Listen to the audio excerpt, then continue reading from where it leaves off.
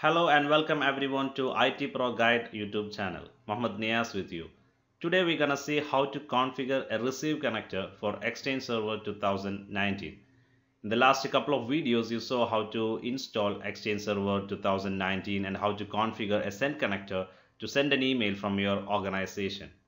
The purpose of a receive connector is to receive email from outside your organization and also to receive email internally if you have multiple mailbox servers for database availability group and high availability.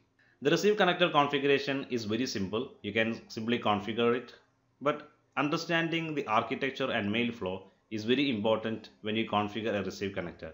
Then you know exactly what you are doing. Those who worked with the previous Exchange Server versions like 2010 and 13, there were multiple roles, either you install it in one server or in separate servers. But when it comes to 2016 and 2019, all this clubbed into one role called Mailbox Server role. So inside the Mailbox Server role, there are three separate roles or services called Front-End Transport Service and Transport Service and Mailbox Transport Service, which are responsible for mail flow. Let's go to one by one. First, Front-End Transport Service is responsible to receive email from outside your organization. So this communicate with your secure email gateway or outside internet and it receive the email. It worked like a proxy. It didn't do any content inspection or categorization. Once it get the email, it just give it to the transport service. Once transport service receive an email from front-end transport service, then the transport service will do the categorization, content inspection and message queue and all. Then it transfer those emails to mailbox transport service. Then the mailbox transport service is responsible for retrieving or pushing this message to the database. So those are the three services involved in email transfer or email flow in an Exchange server. So now let us see how to configure a receive connector. So to configure a receive connector, you need to decide how you want to receive emails, right?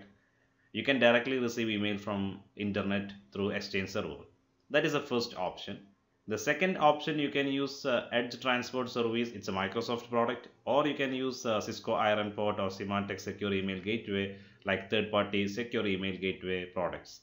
So based upon that, the configurations will change. So let's go one by one, and I will explain to you the purpose of other receive connector with the architecture.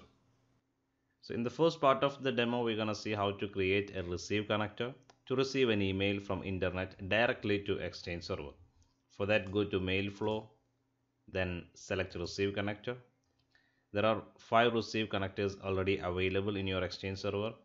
The default front end is a front end receive connector is already configured by Exchange to receive email from outside. When you open it, you can see from the scope it gives the entire IP range. So this can receive email from outside your organization. So the only step left to receive email from outside is you can configure in your firewall port 25 NAT with the public IP to this Exchange server. Then it will be ready to receive email from outside. The second option, you can create a secure receive connector to receive an email from Edge Transport device or Symantec Secure Email Gateway. That means you're gonna relay a device inside your network. So let us see how to do that. So in this topology, you receive email through Symantec Secure Email Gateway or Cisco Iron Port, whatever the edge device you have. Then this device gonna forward those emails to your Exchange server. So for that, you can click Add, then Custom, give a meaningful name, then put front end because this is going to be front end role. Keep this selection as it is, then click Next. Here, instead of selecting the entire range, you can remove this and you can add the specific IP address of your secure email gateway. For example, my Symantec secure gateway address is 192.168.1.110. Then click Save. So this means the receive connector you are configured is just to receive emails only from that secure email gateway.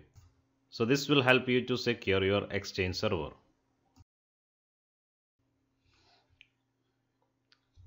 So the last two configurations that we have just watched is about receiving emails from outside the organizations. But there are some cases your scanner or printer or applications that use your Exchange server to send email.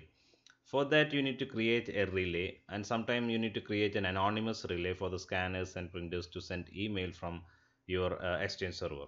So let us see how to do this.